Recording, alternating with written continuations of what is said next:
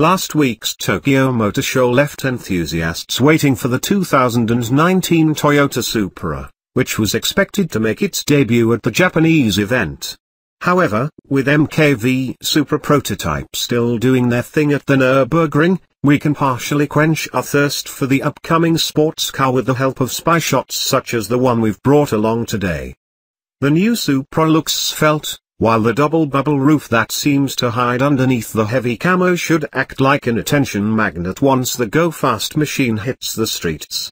Toyota's Halo is now in the final phase of its development, with the test cars having already revealed production bits, such as the front and rear light clusters.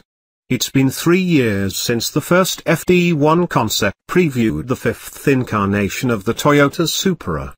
The gorgeous lines of the concept car, along with the said weight, have raised aficionados' expectations to an incredible level. Keep in mind that the infamous Mk IV Supra went out of production 15 years ago.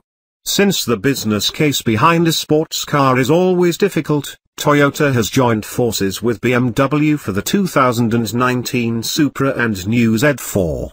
To prevent cannibalization, the Japanese automaker will handle the fixed roof part of the JV, while the Bavarian carmaker's model will come in roadster-only form. Nevertheless, the body type won't bring the only difference between the two sports cars, with the German automoker